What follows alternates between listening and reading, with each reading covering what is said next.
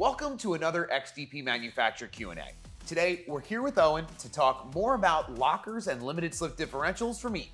Owen, tell us a little bit more about Eaton and their product offering at XDP. So Eaton's been around for over 100 years. We've been developing differentials for the OE that we've been able to kind of transfer over to the aftermarket. Use a lot of the validation that we use for OE development and develop great differentials for the performance aftermarket community. What's the difference between a locker and a limited slip differential? A locker acts almost like a spool when it's completely locked. So the lockers that you see here are our Detroit Lockers. We also have E-Lockers that are selectable locker differential.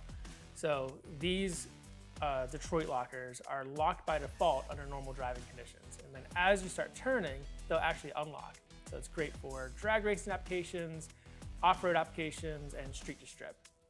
And they also handle a wide range of power. And what can customers expect to see when they open the box? So when you open the box, you're really gonna see this main differential right here.